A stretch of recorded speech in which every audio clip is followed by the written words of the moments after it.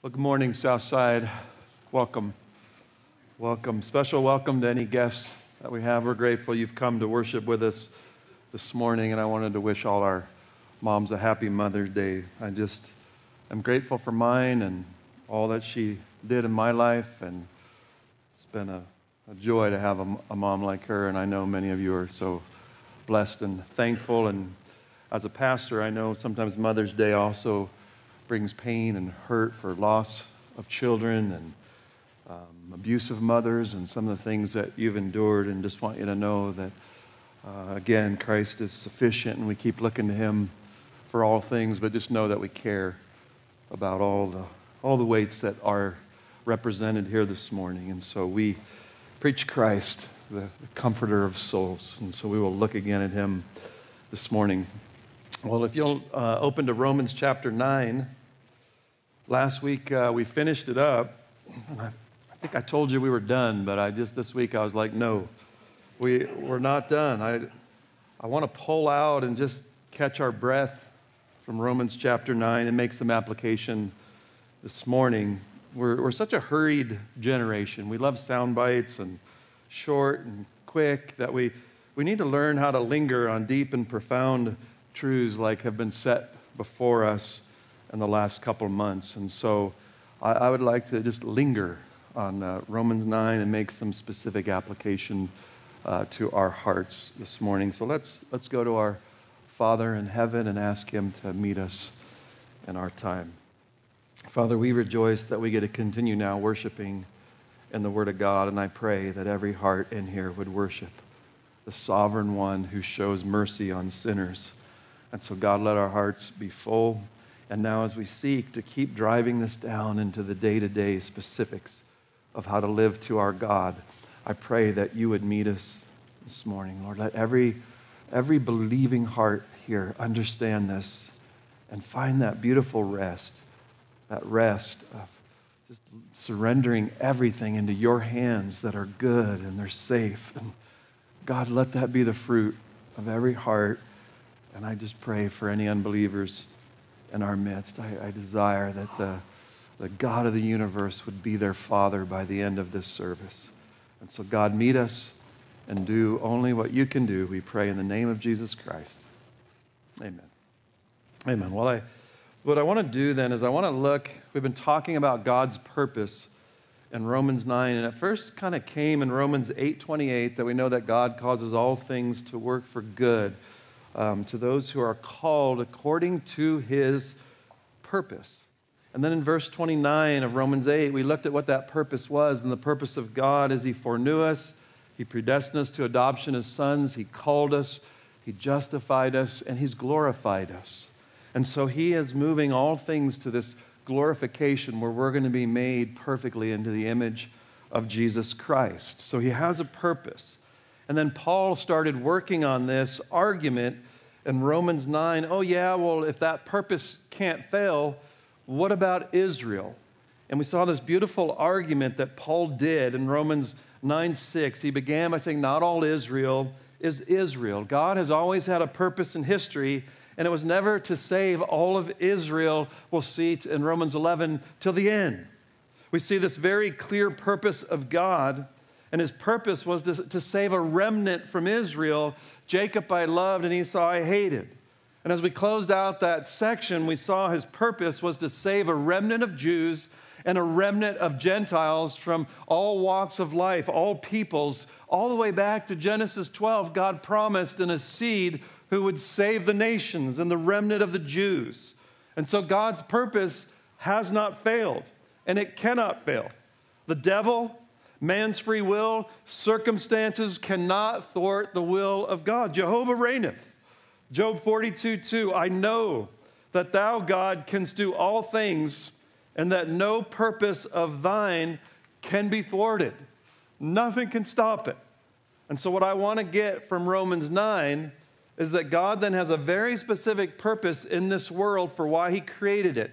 History is His story.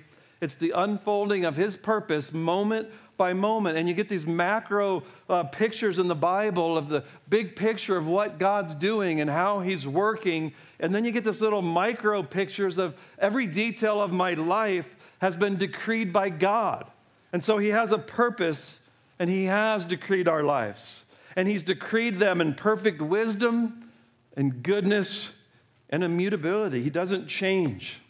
And so every day is the unfolding of God's will in your life. And as Christians, this is one of the biggest foundations of our lives that we need to understand and get into our hearts, is that our God is sovereign, and he's sovereign over all. And he does have a plan for you, for this world, and he does have a purpose, and he has a will. And we have to get that his purpose is our conformity to Christ, so that people like us from every tribe, tongue, and nation will be presented to Christ as a perfect bride at the marriage supper of the Lamb at the close of history. And so it is amazing what God's plan is. And to be brought into that plan and his purpose, and that our little daily lives, every detail now matters. And it has a purpose from God in the fulfillment of his big purpose. So you've been brought into an amazing purpose of God. And now being brought into that, all of our details matter in working out this big picture.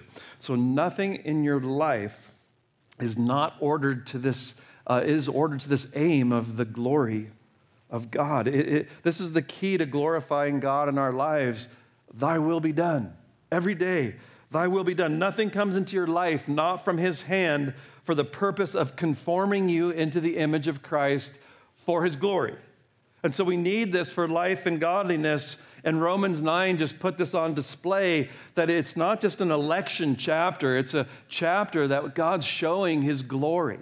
And now our whole lives have been brought in for that glory. We exist to exalt God and to put his glory on display by being vessels of mercy and being changed and conformed into that image. So why do I bring all that up? You're like, you've been bringing it up a lot, Pastor.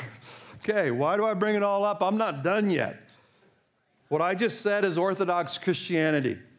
Westminster Confession, Baptist Confession, London Confessions, etc., etc. This is what was taught and declared by the Church of God for thousands of years.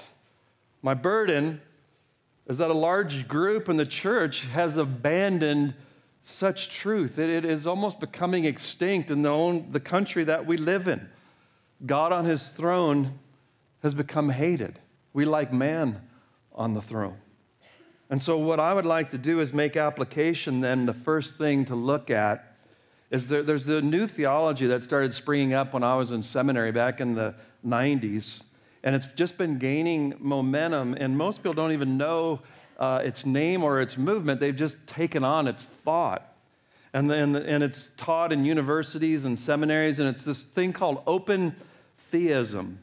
And open theism, what it teaches, I don't usually take on a lot of false teaching. I was taught, when you're a banker, they teach you to know what money feels like and looks like, to where you get so good at knowing it, you can spot the false. And so really one of our great passions at Southside is to show you the gospel of Jesus Christ, to where you know it so well, you can spot the false. But this morning, I wanted to tackle something that is just false teaching, and I think it's important for us in our journey. And so open theism teaches that God knows the past, he knows the present, but God does not know the future. The future is not known to God in this teaching.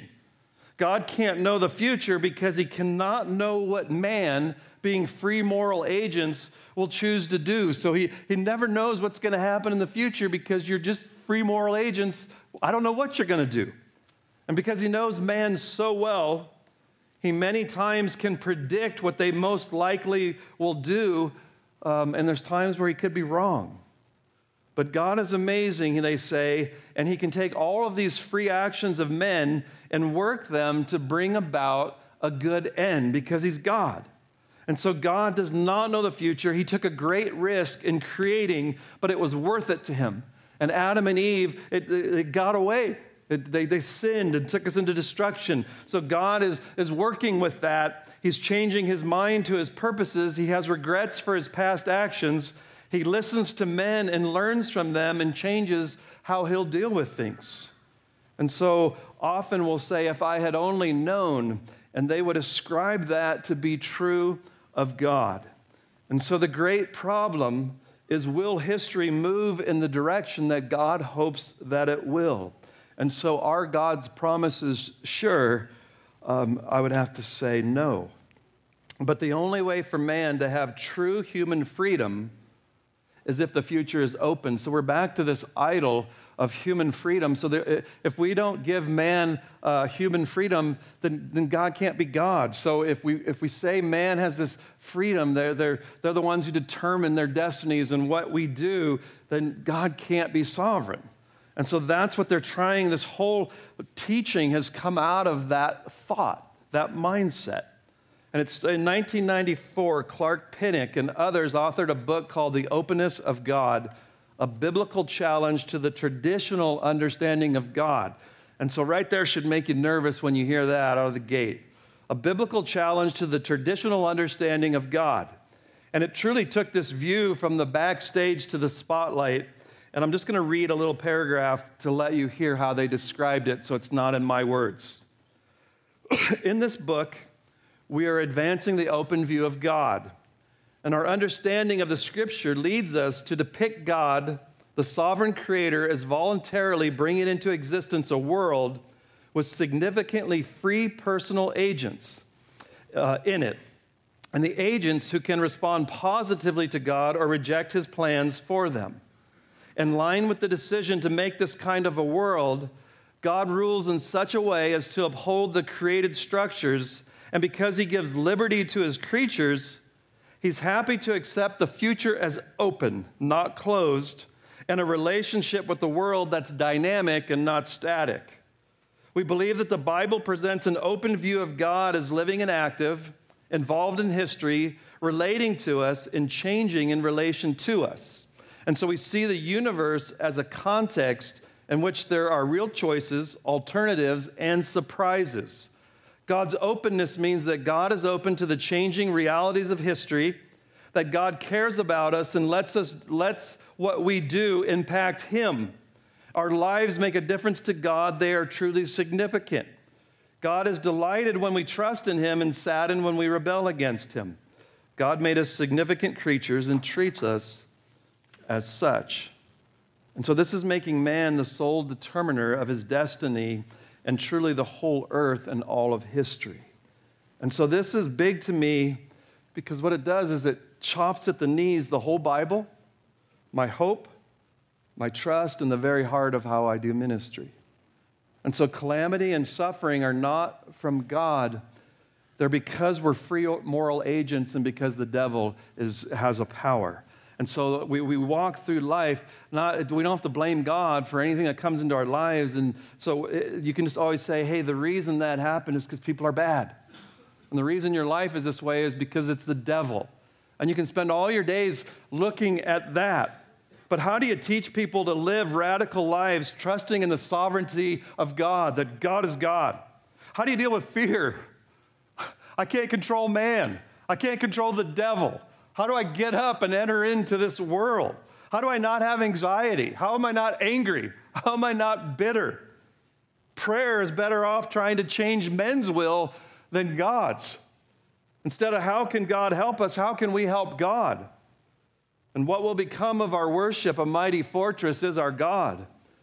I meet and counsel people on a daily basis that don't know the foundation and hope that we just spent months on in Romans. And you can't get a Romans 8 confidence with this kind of thinking that was just described.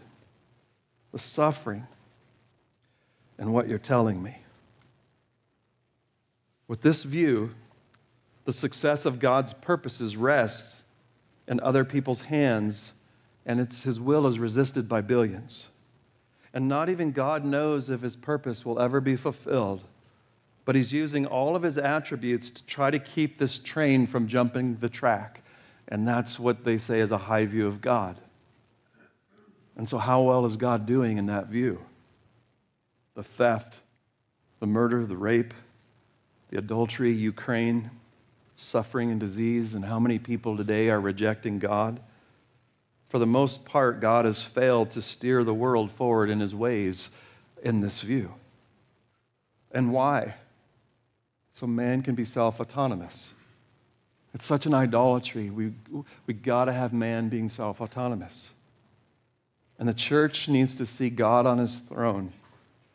And I'm begging you to be a church that worships at a sovereign throne, a God who sits enthroned accomplishing all of his purposes.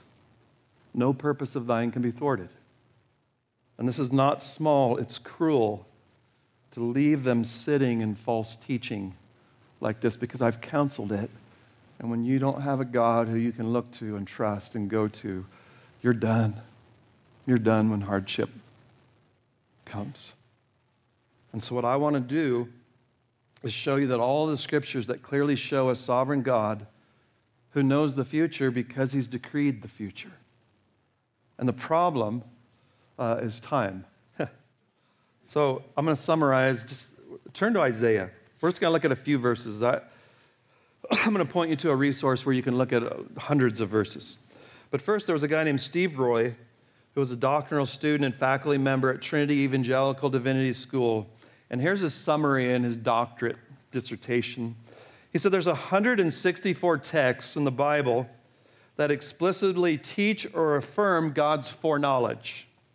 271 texts that explicitly teach and affirm other aspects of God's omniscience, that he knows all things. 128 texts to offer predictions of what God will do through nature.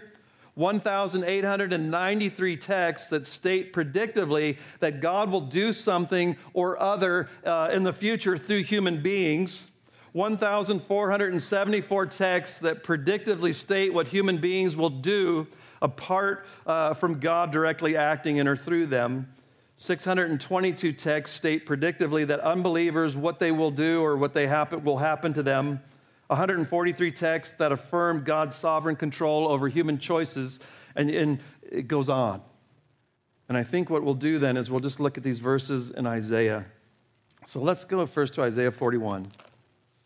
And I want you to stay with me, keep tracking, and I'm going to give you the best Mother's Day present you've ever had, okay? You're sitting there going, this is ridiculous on Mother's Day.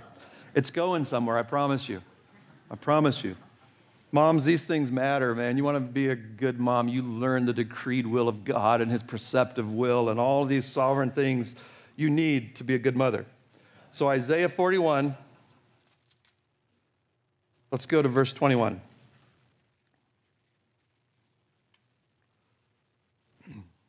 The Holy One of Israel has created this universe, and he says, present your case, the Lord says. Bring forward your strong arguments, the King of Jacob says.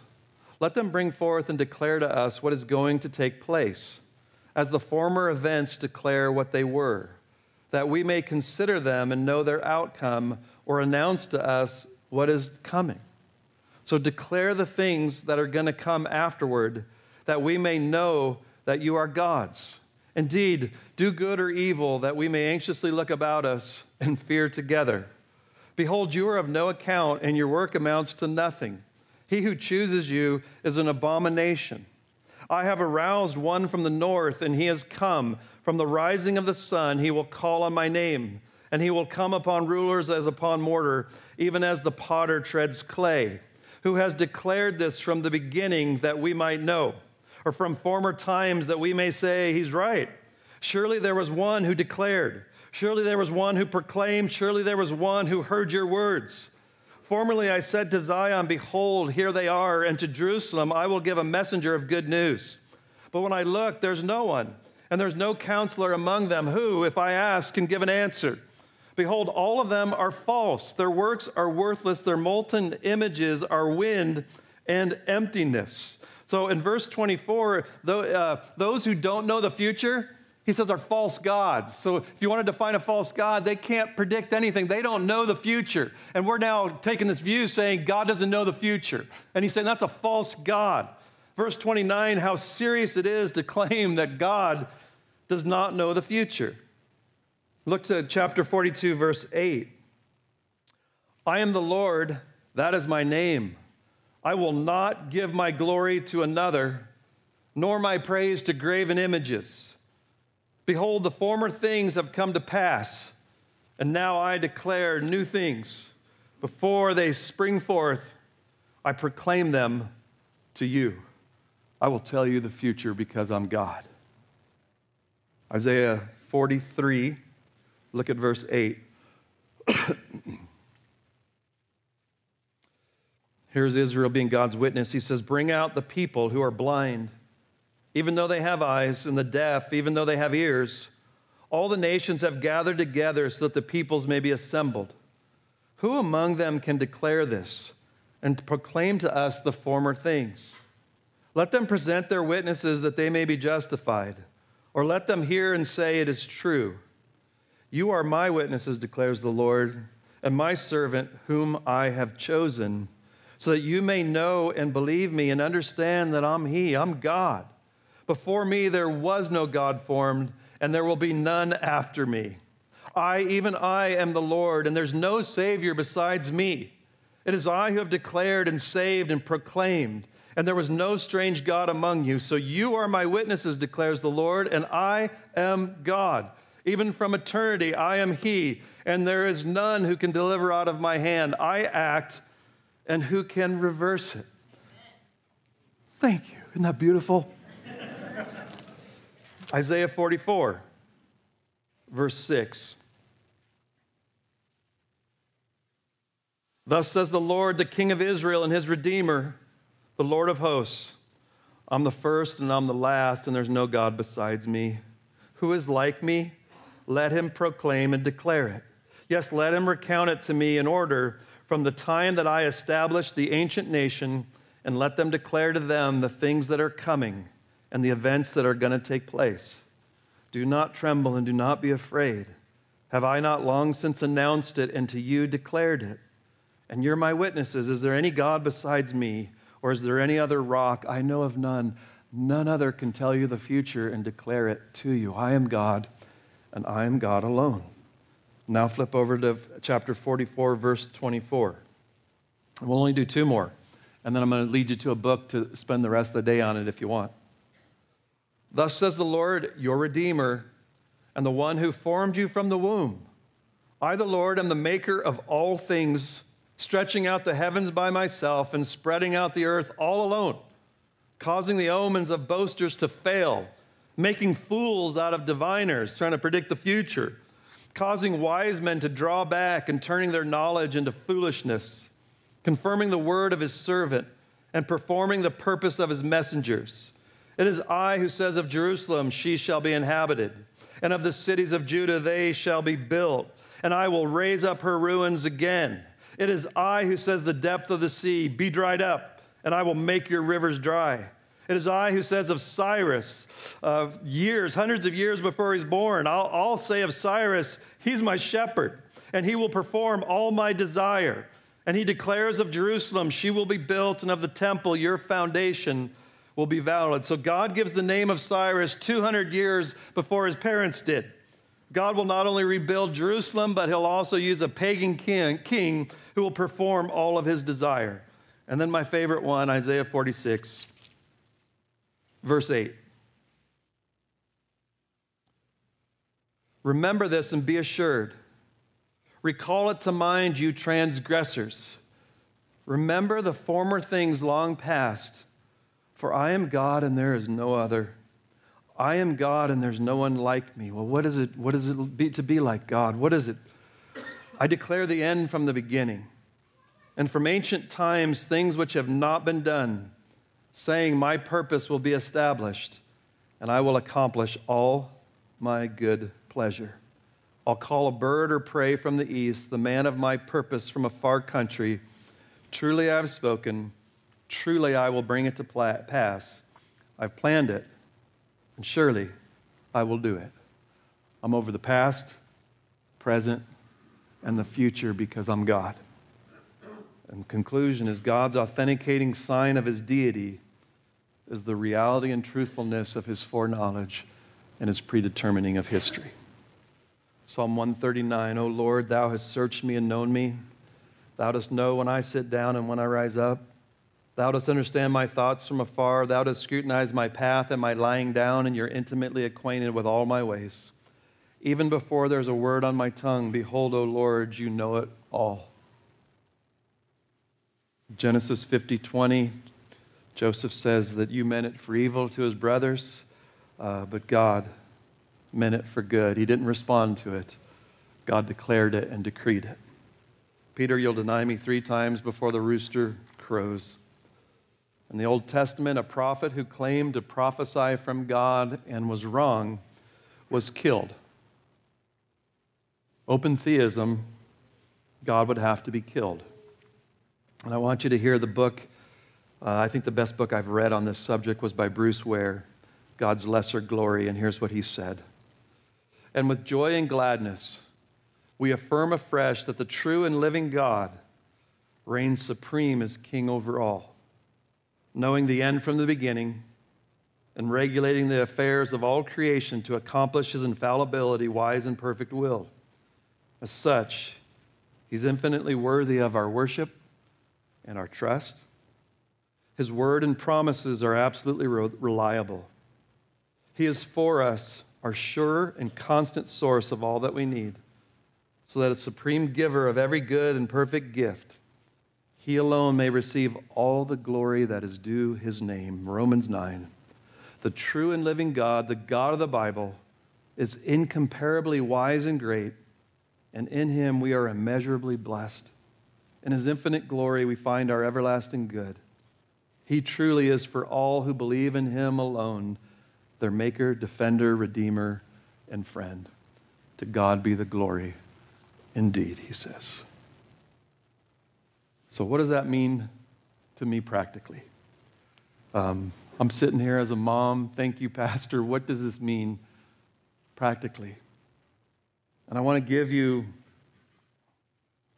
it to you as clear as I know how. The leaders of this open theism said when an individual inflicts pain upon another, one should not go looking for the purpose of God in that event. Christians frequently speak of the purpose of God in the midst of tragedy inflicted by someone else. But this I regard to simply be a piously confused way of thinking. Try to find comfort in that. But the God that we've seen in Romans is a sovereign God with a purpose who's working all things together for good. These present sufferings are not worthy to be compared with the glory that's going to be revealed. This is a rock, and I want you to build your lives on that. And I remember 20 years ago hearing about a funeral service that drove this home in my heart, and I have treasured this and have lived upon the truth that was expressed in that funeral. And I'm just going to bring you into that memorial service this morning again. A couple decades back, there was a boat plane that was flying over the Peruvian jungle. It was Veronica Bowers, 7-month-old Charity. Their little girl was in her lap, and Kevin Donaldson was at the stick. And they had a 6-year-old son named Corey, and the husband, Jim Bowers, was on the plane. And the Peruvian Air Force mistook the plane for a drug plane, and they opened fire on it. And the pilot's legs were riddled with bullets, and it put the plane into an emergency dive. And this man was bleeding profusely, and he lands the plane on a river. And as it begins to sink, Jim and his son pull out dead Veronica and Charity from the plane. And both had been shot with the same bullet. It went through one and into the other.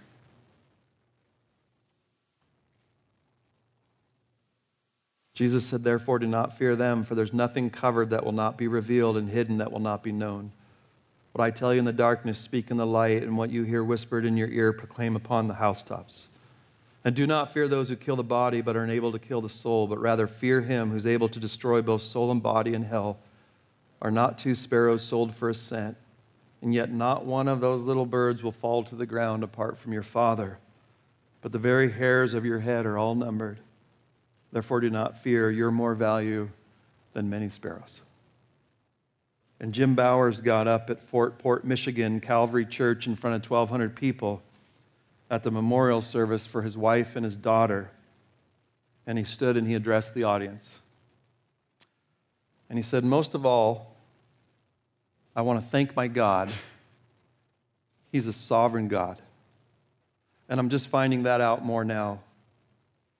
Could this really be God's plan for Ronnie and Charity? Could this be the plan for Corey and me and our family? I would like to tell you why I believe so. why I'm coming to believe so. And then he gives a long list of circumstances that flowed from it and led into it and were in the midst of this tragedy. He said, Ronnie and Charity were instantly killed by the same bullet. Would you say that's a stray bullet? And it didn't reach Kevin, the pilot, who was right in front of Charity. It stayed in Charity. And he said one of my favorite phrases in ministry, that was a sovereign bullet. The article was written by Mr. Donaldson, who writes for the Washington Post, and it was quoted with great cynicism. And he felt what an awful thing to say. And then he forgave the shooters. He said, how can I not forgive them when God has forgiven me so much? Those people who did that simply were used by God, whether you want to believe that or not, I believe it. They were used by God to accomplish his purpose, so that this may be similar to the Roman soldiers whom God used to put Christ on the cross. That might cause some of you to struggle. It's a sovereign bullet, he said. And at the memorial service, Steve Saint stood up to speak after, and he was the son of Nate Saint. Nate Saint was killed in 1956 in Ecuador by the Auca Indians. He went out with the famous Jim Elliot, and they went over there to preach the gospel, and when they arrived, all 5 men were speared to death. And that had been 50 years ago at the time of the funeral. And Steve Saint stood up, and he was about 6 years old, he said, when his father was killed in Ecuador. And he looked at little Corey, and he said, Corey, my name is Steve. A long time ago, when I was about your size, I was at a meeting just like this. I was sitting down there, and I really didn't know completely what was going on. But now I understand it better. A lot of the adults used a word I didn't understand then. They were using the word tragedy. But now I'm kind of an old guy. And now when people come to me and say, I remember that tragedy and when it happened so long ago. And he said, I know, Corey, they're wrong. You see, my dad, who was a pilot, like the man you call Uncle Kevin, and 4 of his really good friends had just been buried in the jungles, and my mom told me that my dad was never going to come home again. And my mom wasn't even sad, Elizabeth Elliott. Or no, I'm sorry, she's coming next, Nate Saint. So I said, where did Dad go? And she said he went to live with Jesus. And that's where my mom and dad had told me all my life, that's where we all want to go, that's where we all want to live. And I thought, isn't it great that Daddy got to go sooner than the rest of us? And you know what? Now when people say that was a tragedy, I know they were wrong. And he looked up from the little boy to the 1,200 adults, and he told them the difference between the unbelieving world and the follower of Jesus. He said, for them, the pain is fundamental, and the joy is superficial because it won't last. But for us, the pain is superficial, and the joy is fundamental. That's a rock. And that's what we're fighting and wrestling for in Romans. It's not just theology. This is foundational for the Christian life. Could you stand at your wife and little baby's funeral and say that was a sovereign bullet with the peace that man had? This is where the rubber meets the road. Do you believe in a sovereign God who has a purpose for your life, and a sparrow can't fall to the ground without him noticing?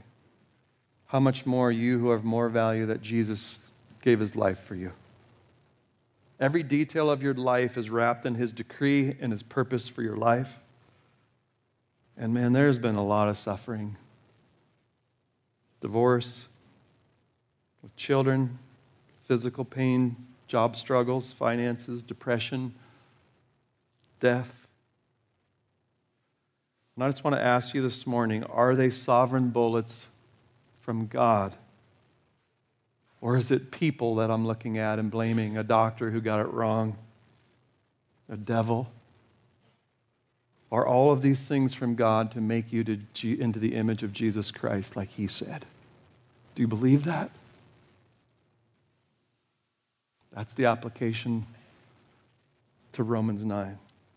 Every detail with the Jews was working perfectly according to God's purpose. in every detail with the Gentiles is working perfectly according to God's purpose. He is unfolding his will in this world and in my life. And I want to close with one last testimony at that memorial service. Jim Elliot's wife, Elizabeth Elliot, read a poem at the end of all the statements that she made, and it's one of my favorite poems. I've quoted it often. She said, "I stood a mendicant," which means a beggar of God, "before his royal throne, and I begged him for one priceless gift which I could call my own. I took the gift from out of his hand, but as I would depart, I cried, 'But Lord, this is a thorn, and it's pierced my heart. This is a strange and hurtful gift which thou hast given me.' He said, 'My child, I give good gifts, and I gave my best to thee.' I took it home, and though at first the cruel thorn hurt sore, but as long years passed, I learned at last to love it more and more. I learned he never gives a thorn without this added grace. He takes the thorn to pin aside the veil which hides his lovely face." Jim Bowers was seeing something of that face at that memorial service, of the glory of God. Paul said, "We all, with unveiled face, beholding as in a mirror the glory of the Lord, are being transformed into the same image from glory to glory, just as from the Lord the Spirit." So if it takes a thorn, frustration, disappointments, heartaches, pain, calamity, waiting, cancer, vacations that you saved for a long time ruined, friends who want to be married and have to find God's purpose and trust in God, my brother who went to prison before he was saved and it's affected the rest of his life with jobs, MS, breast cancer. There's just so many thorns. And this is saying, if it takes that to pin back the veil so I can see more of the glory of Jesus Christ, pin it, Lord. Just pin it.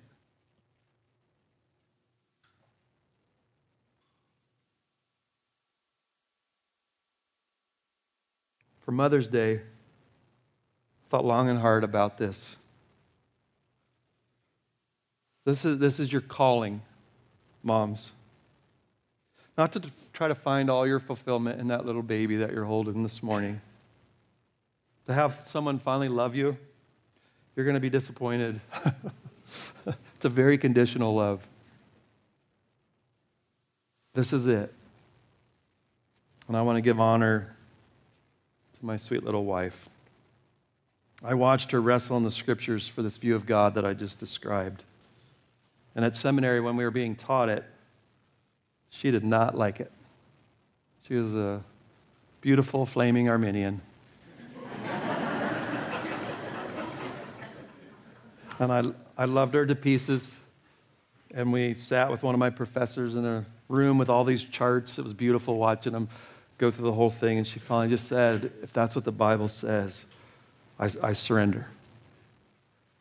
And I watched her become a rock and not question God and trust him in his ways and fight her unbelief.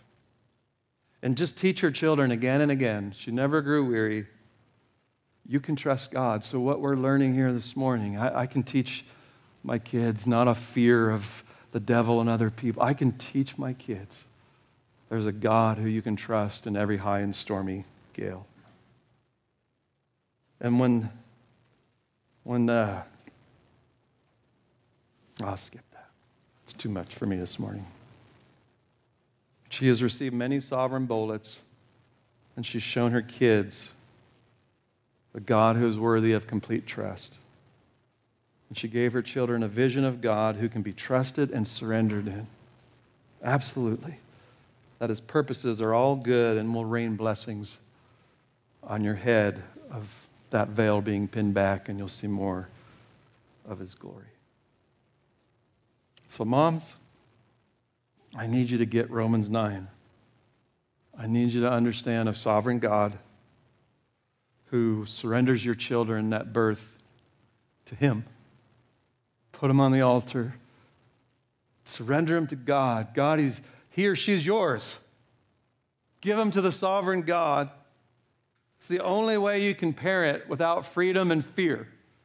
And here's free. This is the answer for it. God is sovereign and good, kind, and I can just give my kids to Him. He's a God who has created a world to have all His other attributes to show mercy. I just trust Him. I love His mercy. And so I have a sovereign God that I need to understand and teach my children again and again. And then we saw last week, I need human responsibility. I need to teach them and pray and model and love and show them a God who can be trusted. Teach them Romans. Teach them that there's a righteousness that cannot attain to God on your own. Don't let them think the world's bad and I'm good. Teach them they don't have any righteousness before God. Train them that there's a faith that's the only way to get to God. Here's your human responsibility. Lead them to Jesus Christ. Show them they're not righteous. Moms need to be theologians. I'm really big on that. Learn the Word of God. Understand it. Teach these kids. Show them this. I love what Paul said to Timothy. You, however, continue in the things you have learned and become convinced of, knowing from whom, Timothy, you learned them. Where'd you learn them? The elders? No, from childhood you've known the sacred writings, which are able to give you the wisdom that leads to salvation through faith which is in Christ Jesus. And so here it is. All you've had is the Old Testament. And in the Old Testament, your mother and grandmother have shown you Jesus Christ in the gospel. They knew, they had a redemptive view of the whole Bible, and they were teaching the scriptures to Timothy. That's where you learned the gospel, Timothy. Hallelujah, mothers, grandmothers, pour it into them. Show them Jesus Christ from every page of the Bible. And so I just want moms to be theologians and trust God and sovereign bullets and lead your kids to that and lead them away from their own hands of righteousness into Jesus Christ. All right. Those who aren't moms, I got stuff for you. Let's just go back to Romans. Get out of Isaiah. Isaiah is Romans in the Old Testament, I think. And this is what I want to walk away with as I've been meditating on Romans for my own heart. I'm running out of time, so I'll try to move quickly. Paul says in Romans 9:1, I'm telling the truth in Christ. I'm not lying. My conscience testifies with me in the Holy Spirit that I have great sorrow and unceasing grief in my heart. What is it, Paul? For I could wish that I myself were accursed, damned, separated from Christ for the sake of my Jewish brethren, my kinsmen, according to the flesh. Romans 10:1. These are our bookending, our election chapter. Brethren, my heart's desire and my prayer to God for them is for their salvation. He's telling you what's going on in redemptive history, and I would be damned if they could be saved. My heart's desire is I want their salvation. Look at 10:14. How then are people going to call on Jesus in whom they have not believed? And how will they believe in him who they have not heard? And how will they hear without a preacher? And how will they preach unless they're not sent? Just as is written, how beautiful are the feet of those who bring good news of good things. Take the gospel. Go proclaim it. Pray for their souls. Have compassion for the lost. If Romans 9 didn't lead you to see that there's a God who has mercy and he does it through this gospel, and I hurt the lost, I pray for them, I care about them, we send preachers, I go preach, we all go tell this. This is what sovereignty should produce, not just, oh, God's sovereign, hope they get saved. Stop. Get a heart. This should draw you to say there's a God who saves. There's a God who shows mercy through this gospel. I'm going to give every day I have to spread this and tell them and let them know God uses this gospel to save. Let that grab your heart. He's praying. Why pray if God's sovereign? Why pray if he's not? That's a simple answer, isn't it? Create that in every heart here this morning, God, that we would have fellowship in this gospel and spread it to all men and all peoples. That should be what we're united together on. It's a gospel for all. In Romans 10, 9 through 13, I'll send you to read these on your own. Jew and Gentiles now are brought together in Christ. I don't care what your end times theology is. Do not separate what God has joined together. And this climactic event of Jew and Gentiles with the wall breaking down, and now we have this promise that was made to Abraham of believing in the seed and being reconciled to God by faith, and we all have faith. Do not miss the unity of Jew and Gentile believing in Jesus Christ being one body now. Please don't miss the glory and the beauty of that. Romans 9:33 says you're not going to be disappointed if you believe in Jesus. Romans 10:11, all who call upon the Lord will not be disappointed. And I just want to remind you again as we come out of Romans, the one who believes in Jesus Christ will never be disappointed. But this gospel is truly the center reference point of your life. It's then what drives everything. It's your chief end. This is your chief end. In 1987, I was saved at a Billy Graham crusade, and ever since then, this is it. I just want to know this gospel. I want to believe it. I want to live into it. I want to spread it, and I want to establish it in other people. That's it. Is that what the gospel has done in your heart? I pray. We come out of Romans with such beauty of this glory of God is put on display by this gospel. Proclaiming it, believing it, trusting it, and living into it.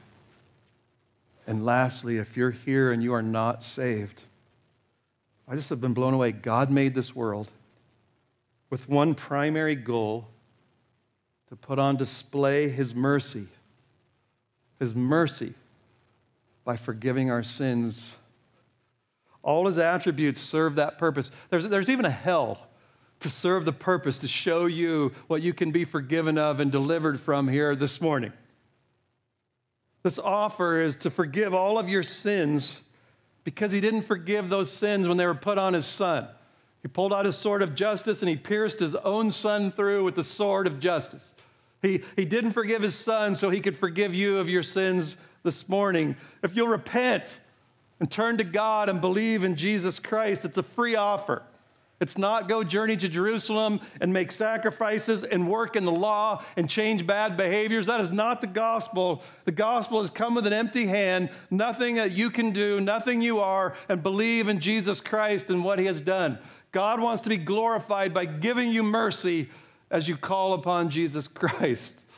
Don't waste your life on anything else but coming to Jesus Christ and surrendering to Him.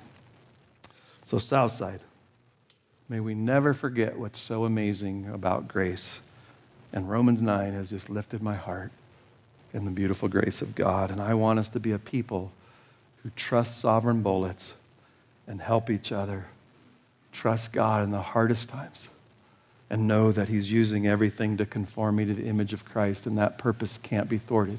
There's nothing in your life, believer, right now, no matter what it is, that is not the will of God to make you look like Jesus Christ. Why am I suffering? To be conformed to the image of Jesus Christ. And so anything you've walked in here with is God saying, I want to pin that veil back and show you more of my glory, not to make you miserable and just destroy you. Please, believe. Let's help each other believe what God has said to be true. So let me close in prayer. Father, I thank you for Romans 9. I thank you for these dear moms. I pray, God, that you infuse in them this high calling to lead kids to Jesus Christ, point them to Him again and again, and to teach them of a God who can be trusted, a sovereign God who they can drive out fear because He loves them.